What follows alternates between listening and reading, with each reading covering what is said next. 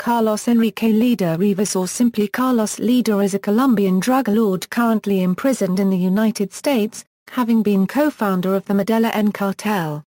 Born in Armenia, Colombia, Lehder eventually ran a cocaine transport empire on Norman's Cay Island, 210 miles off the Florida coast in the central Bahamas. Some people have said that Lehder, with German ancestry, was allegedly also active in the small Quintín Lamé copyright movement, an indigenous guerrilla group that was related to the FARC and the M19, but this allegation has not been proven. Lehder was one of the founding members of Muerte Secuestradores, a paramilitary group whose focus was to retaliate against the kidnappings of cartel members and their families by the guerrillas. His motivation to join the MAS was to retaliate against the M19 guerrilla movement, which, on November 19, 1981, attempted to kidnap him in order to ask for a ransom, but he escaped from the kidnappers and they only managed to shoot him in the leg. He was one of the most important operators therein, and is considered to be one of the most important Colombian drug kingpins to be successfully prosecuted in the United States. Lehder is of mixed German-Colombian descent, his father a German engineer and mother a Colombian schoolteacher. The family owned a semi-legitimate used car business in the Medellin area in which Carlos got his start as a criminal by supplying it with stolen American cars. Early activities in prison. Lehder started out as a stolen car dealer, a marijuana dealer, and a smuggler of stolen cars between the U.S. and Canada. While serving a sentence for car theft in federal prison in Danbury, Connecticut, Lehder decided that, upon his release, he would take advantage of the burgeoning market for cocaine in the United States. To that end, he enlisted his bunkmate, former marijuana dealer George Young, as a future partner. Young had experience flying marijuana to the U.S. from Mexico in small aircraft, staying below radar level, and landing on dry lake beds. Inspired by the idea, Lehder decided to apply the principle to cocaine transport and formed a partnership with Young. While in prison, he set out to learn as much information as possible that could be useful to him in the cocaine business. Lehder would sometimes even spend hours questioning fellow inmates about money laundering and smuggling. George Young allegedly said that Lehder kept countless files and constantly took notes. Lehder's ultimate scheme was to revolutionize the cocaine trade by transporting the drug to the United States, using small aircraft. Previously, drug dealers had to rely on human mules to smuggle the drug in suitcases on regular commercial flights. In Lehder's vision, much greater quantities could be transported directly by small private aircraft, with far less risk of interception. Starting his empire, after their releases, Lehder and Young built up a small stream of money through simple, traditional drug smuggling. They enlisted two American girls to take a paid vacation to Antigua, receive cocaine, and carry it back with them to the U.S. in their suitcases. Repeating this process several times, they soon had enough money for an airplane. Using a small stolen plane and a professional pilot, they began to fly cocaine into the United States via the Bahamas, increasing their financial resources and building connections and trust with Colombian suppliers while spreading money around among Bahamian government officials for political and judicial protection. Their unconventional method of drug smuggling began to gain credibility. Norman's Cay, in the late 1970s, the Lehder-Young partnership began to diverge, due to some combination of Lehder's megalomania and secret scheming to secure a personal Bahamian island as an all-purpose headquarters for his operations. That island was Norman's Cay, which at that point consisted of a marina, a yacht club, approximately 100 private homes, and an airstrip. In 1978, Lehder began buying up property and harassing and threatening the island's residents. At one point, a yacht was found drifting off the coast with the corpse of one of its owners aboard. Lehder is estimated to have spent $4.5 million on the island in total. As Lehder chased away the local population and began to assume total control of the island, Norman's Cay became his lawless private fiefdom. By this time, he had forced George Young out of the operation, and international criminal financier Robert Vesco had allegedly become a partner. Young used his prior connections to take up a more modest line of independent smuggling for Escobar and stayed out of Lehder's way. From 1978 through 1982, the Cay was the Caribbean's main drug smuggling hub and a tropical hideaway and playground for Lehder and associates. They flew cocaine in from Colombia by jet and then reloaded it into the small aircraft that then distributed it to locations in Georgia, Florida, and the Carolinas. Lehder was believed to receive 1 kilo on every 4 that was transported through Norman's Cay. Lehder built a 3,300-foot runway protected by radar, bodyguards, and Doberman attack dogs for the fleet of aircraft under his command. In the glory days of his operation, 300 kilograms of cocaine would arrive on the island daily, and Lehder's personal wealth mounted into the billions. Indeed, he accumulated such staggering wealth that on 2 occasions he offered to pay the Colombian external debt. In 1978, he made an offer to do so to President Alfonso Lacubde Pez Michelson, in exchange for a free space for drug trafficking. In 1982 through Pablo Escobar, by then a Colombian congressman, he did so again, this time in an attempt to prevent his extradition.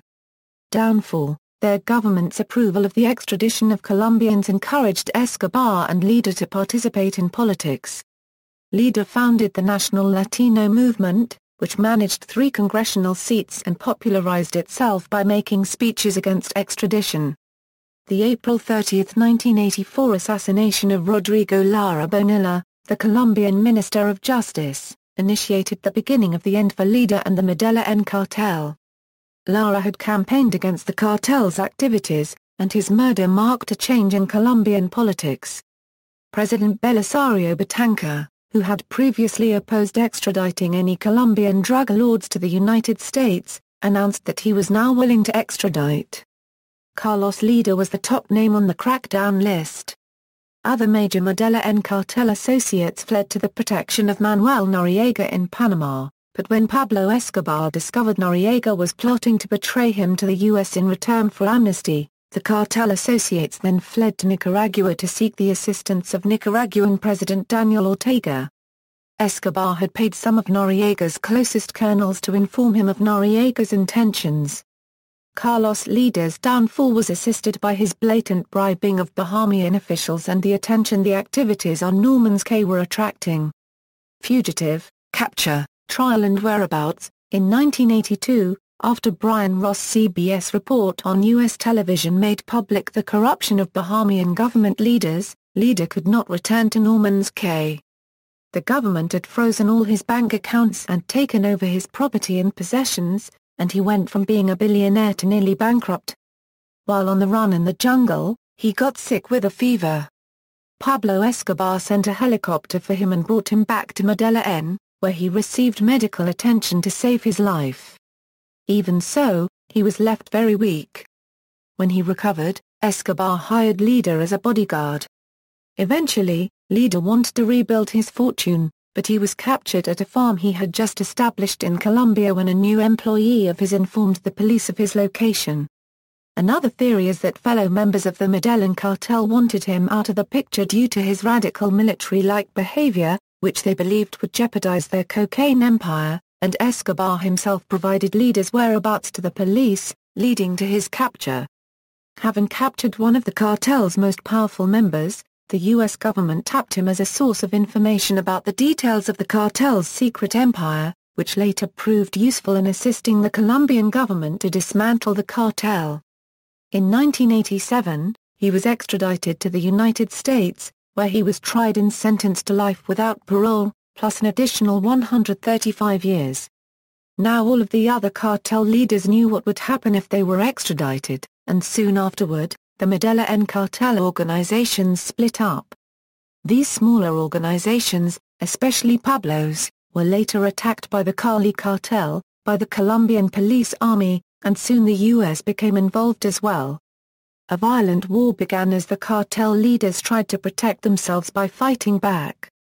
In 1992, in exchange for Lehder's agreement to testify against Manuel Noriega, his sentence was reduced to a total of 55 years. 3 years after that, Lehder wrote a letter of complaint to a Jacksonville federal district judge, complaining that the government had reneged on a deal to transfer him to a German prison. The letter was construed as a threat against the judge. Within weeks of sending that letter in the fall of 1995, Lehder was whisked away into the night, according to several protected witnesses at the Mesa unit in Arizona. While many believe he could have been released, others consider that this is not true. Carlos Lehder's brother, Federico Guillermo Lehder Rivas, who operated on the periphery of the business, might have been mistaken for Carlos, causing the reports of Carlos being free and living overseas. According to journalist and author Tamara Esenko Johnson, who worked on the Lehder defense during the time in question, Lehder was simply transferred to another prison and has continued to be held in WITSEC, the U.S. Bureau of Prisons version of the Federal Witness Protection Program. Enko Johnson argued that Lehder had not been released, despite internet rumors to the contrary. Enko Johnson's work on Lehder, titled Norman's Cay, The True Story of Carlos Lehder and the Medellin Cartel, details why the author believes Lehder will never be released. Allegedly, Lehder would be privy to secret information regarding the CIA's and his own involvement in the Iran-Contra affair. Carlos Lehder's ongoing legal battles confirm Lehder remains imprisoned in the U.S., and that he is not likely to be released anytime soon. On July 22, 2005, he appeared in the U.S. Court of Appeals for the 11th Circuit to contest his sentence. Lehder appeared pro se, arguing that the United States failed to perform its obligations under a cooperation agreement he had entered into with the United States Attorney's Office. After he held up his end of the deal, in May 2007, he requested the Colombian Supreme Court to order the Colombian government to request his release from the United States because of the violations of his cooperation agreement. In May 2008, Carlos Lehder's lawyer declared to El Tiempo that a habeas corpus petition had been filed, alleging that Lehder's cooperation agreement had been violated, and that a court in Washington had less than 30 days to respond to the notice. In popular culture, in the 2001 movie Blow, the character Diego Delgado was based on Carlos Lehder, the cellmate of the main character George Young at Danbury Federal Prison, who became Young's good friend and business partner, and later his nemesis. In the Colombian TV series Pablo Escobar, El Patrón en del Mal, Lehder is portrayed as Marcos Herber. See also, Cocaine Cowboys, references.